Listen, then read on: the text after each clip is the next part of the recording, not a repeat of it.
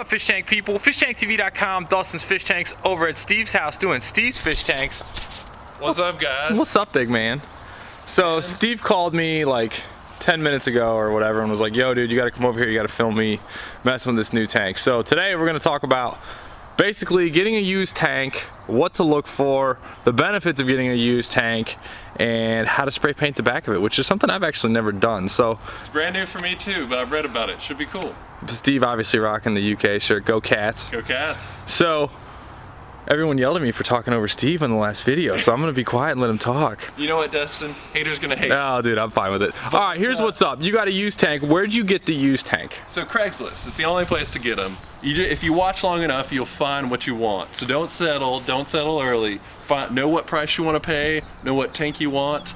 I wanted a bow front. This is a 72-gallon bow front. How long did you wait for the tank? I watched Craigslist for about 4 weeks. I checked every couple days, really? And I got this. And this is a 72? $100 for a 72-gallon bow tank with a 4 to 8-inch light, a aqua clear filter, some gravel, and of course, this castle. Yeah, great. Which is completely out of here. Completely gone. So the big blemish on this tank is this.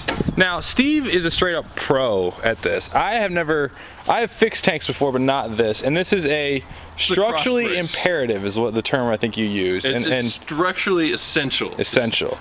These cross braces are made for a reason. They're not just to hang the lights, they're not just to look pretty.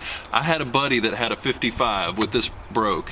He filled it up, he used it forever, it lasted for about a year, and finally it split out the top. Oh god. Yeah, spilled 55 gallons right on his floor. That sucks. So this is how you fix it. This is a whole patent Steve. Where did you get this piece of metal? This is a 2-inch piece of stock aluminum I got at Lowe's. Where do you get it in Lowe's? Like in what section? There's just a little metal section. There you can get little stock pieces of metal, and this is just aluminum. It's lightweight. I cut it with a hacksaw. I only cut it from one end.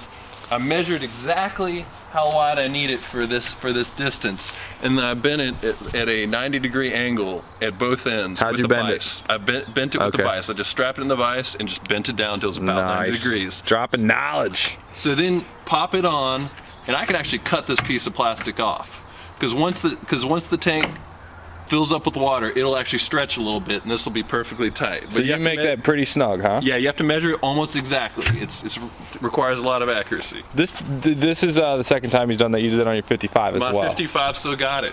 Okay. Perfect. All right. And it's not noticeable once you fill the tank up. It really isn't. No one ever notices on my 55. That's a good point, bro. This is a good looking tank, dude. It's gonna be a great $100? Okay. With the stand?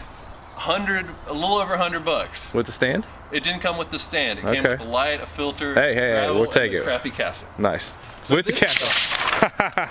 Oh, you're not using that background, dude? That's so grow real plants. Don't use a picture of plants. I'm sorry. Yeah. Agreed. All right. So let's get this going.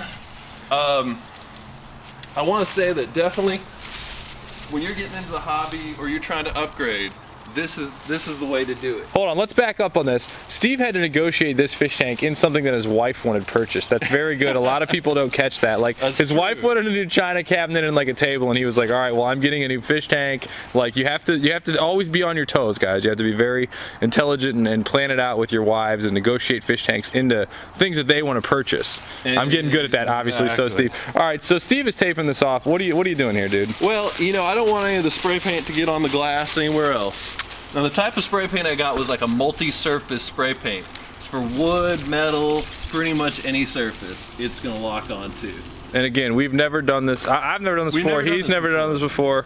So anybody with any advice or whatever, personally, if it were me doing it, I wouldn't take the time to tape that off. I just tape a couple of strips and go. But Steve is precise. The man's a doctor. He's got a method. He's got a plan.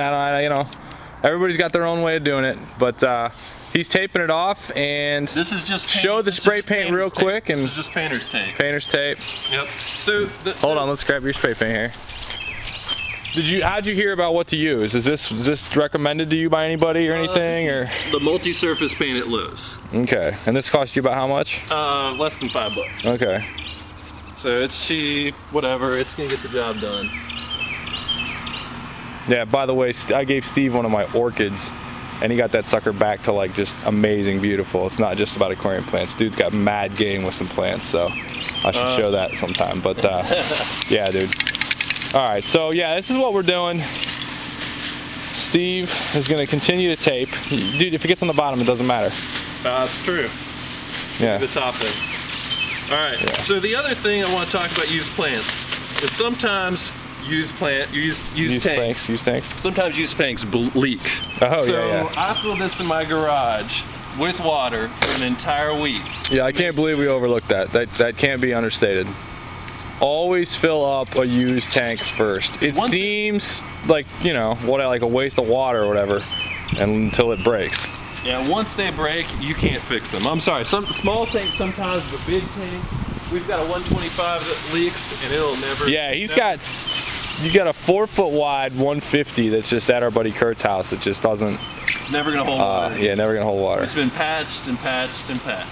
So, as we watch Steve tape this sucker up, it's my great honor to hand him the spray paint. Show us how it works, dude. The other nice things about these used tanks is the crushed him in the head with the can. Nice. Is the fact that you can get a lot of good gear. I got an aqua clear filter and a light with this. So it was a good deal. Yeah, let's see what you got. Can't argue with that. Did you clean the surface at all, or are you just rolling? I didn't. You probably could. Whatever. We'll see how it goes. Just paint it dark. Let's see what it looks like. So here's how you do it. Let's try it. Get that off there. All right, it's go time. Moment is in. Let's do it.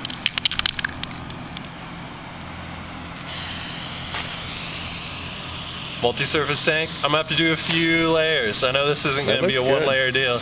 You know, and I've never done this, and it is a pain when the things come off the back. Yeah, I want a permanent background. I don't want to mess with stuff. You're going black, huh? That's it. Once you go black. Once you go black, you're in. Yeah, you're in there. So. That's really how you do it. Guys, you don't need to see how to spray paint. I'm sure you can figure it out. Yeah. I'm going to do this whole back. I'm going to do a couple coats. I don't think one coat's going to do it. Next video, what are we going to put in there, bro? Show a shout out to the pond. By the way, the pond is still dominating. What are you putting in this 72, bro? Discus, man. That's it.